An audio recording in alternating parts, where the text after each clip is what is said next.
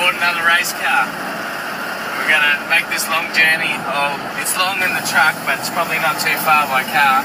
About 3 hours-ish, just over 3 hours. We're going to drive up to Gladstone. We're going to pick up this car. Now, it's a Mitsibishi Magna production sedan. Now, the plan with this car is we're going to convert it back to a street stock. So we've asked about the engine specifications, and all the engine specifications are within the street stock rules. The bottom end is dead stock. It's only got 20 thou shaved off the heads and the cam and stuff in it. It's making pretty good power for what it is. Was running on a Haltech ECU, but we're going to convert that back to a Falcon ECU or maybe a Commodore. I'm pretty sure a Falcon, but we'll see. Anyway, let's go and check this car out, eh? There's nothing special. It's just a re-ring and a re-bearing. Yeah. And the heads are stock standard with 20 thou a head. And that's it. Perfect legal street stock. It's got adjustable cam gears on it. Yeah. But they're legal for street stock as well. Yeah.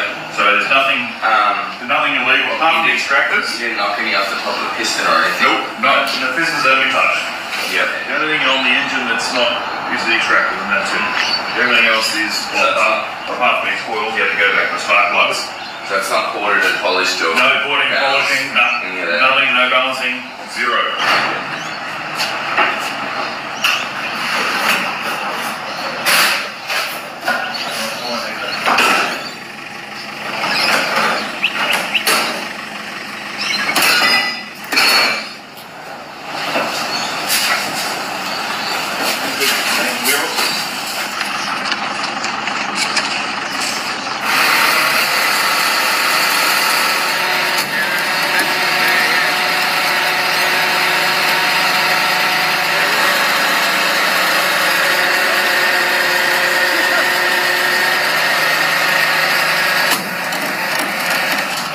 Put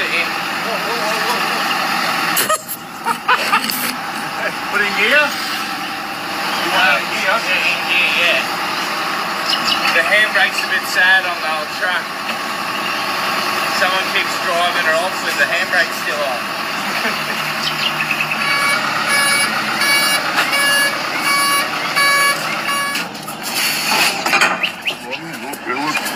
It looks really nice on the track and stuff.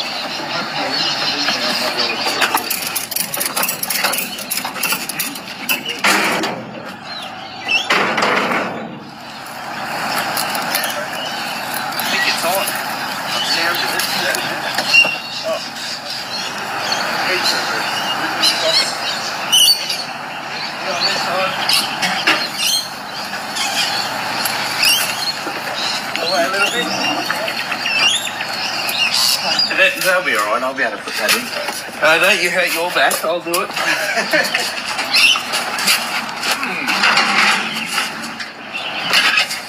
See?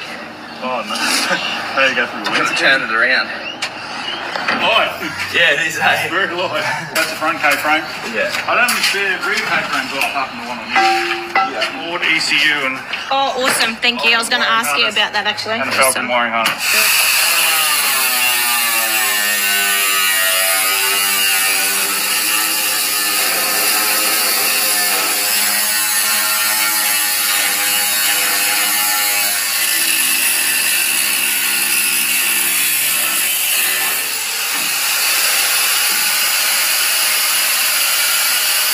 So we loaded all these parts in the car, and it's way too heavy now. Like, there's like fucking gearboxes and K-frames and suspension bits and axles and all that shit in here, and it's weighing the trailer down real bad, and I can't move the car any further forward because it's hitting on the winch. So the only option here, well, the only option in my brain, is to chop the mud guards so the wheel can flex up a little bit higher and stop rubbing on them.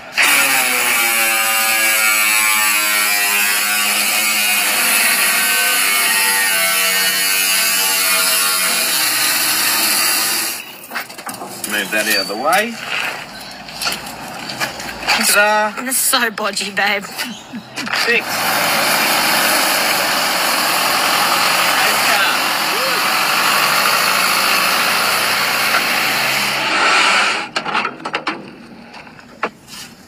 maybe steer it. Just can't stop it. Let's see how we go. Oh, it didn't move. Now we push it.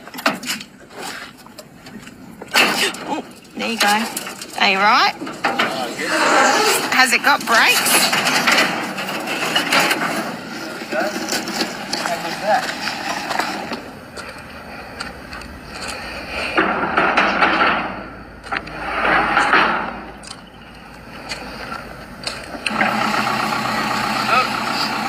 Race car.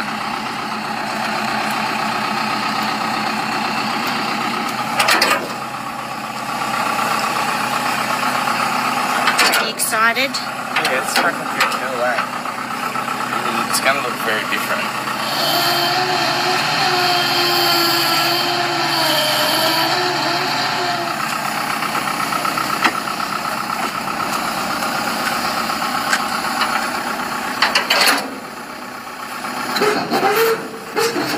I can reach the pedals pretty good. They're a little bit high off the floor. The pedals? Yeah. You're very low in there. Yeah. Can you see over the dash? Imagine me sitting in there. I can see the front bonnet pins. It is very low.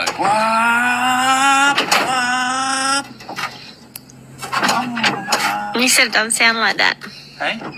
You said it sounds. It goes.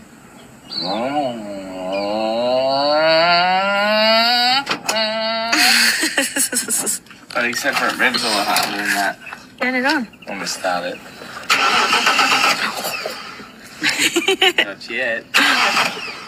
It won't go because it's got no ECU. Turn the key on.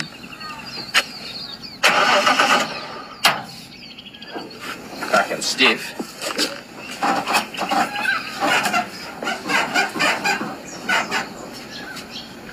I guess it is a Proddie. Oh. What? I think I'm going to have to change that. Change what? There's a distance between where these bars end and the back of the car, how far that can be. Oh. And I think it's too close. I think it has to be up here. Oh, fuck, that's a big job. Yeah. Yeah, you have to cut it And re-angle it.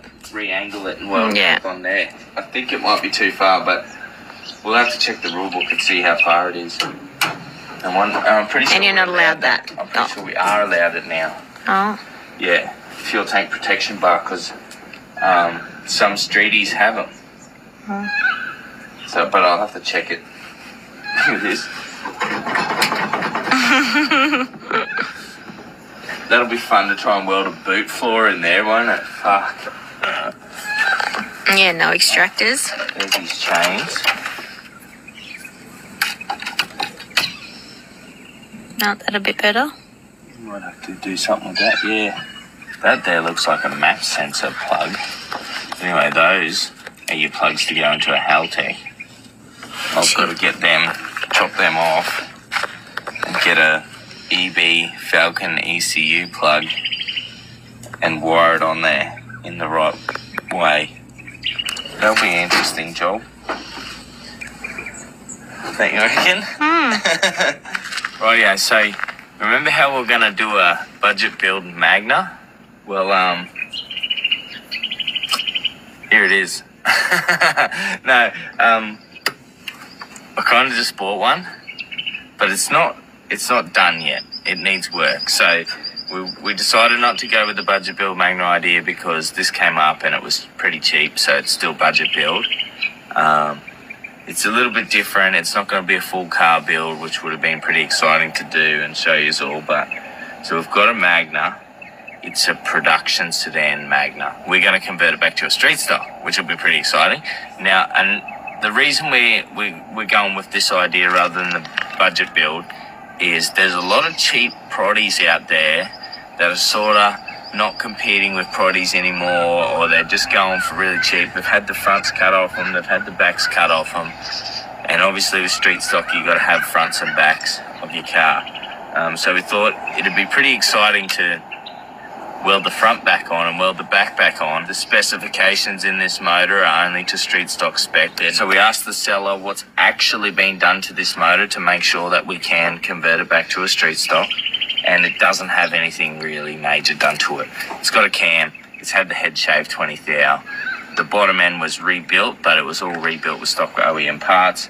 So basically it's a street stock motor in a Proddie. It's got all Proddie suspension, so we're going to swap the suspension back out to street stock suspension, weld the front on, rewire the ECU to run with the Falcon computer, because in our class we're only allowed to run an EB Falcon ECU or a VN ECU, so we've got to try and run this V6 Magna engine on a straight 6 EB Falcon ECU, which is going to be a pretty fun job to try and wire all that up, especially considering it was previously wired for an Haltech ECU, and that's probably why it made quite a bit of power and can compete with the production sedans. We'll lose a bit of power, we'll lose a bit of RPMs out of it, but it'll be pretty exciting.